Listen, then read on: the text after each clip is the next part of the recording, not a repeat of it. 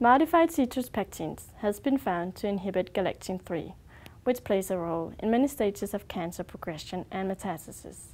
However, our understanding of the in vivo effects of these pectins are very limited at present.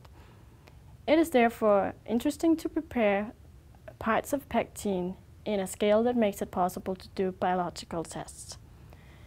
Here is a schematic representation of pectin, which consists of a backbone of rhamnogalacturan with side chains of 1.4 linked galactans and 1.5 linked arabinins, along with arabinins branched in the 2 and 3 position.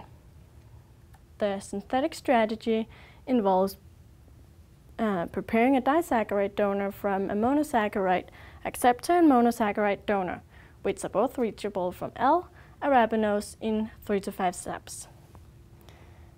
So far, this disaccharide donor has been prepared from the combined acceptor and donor.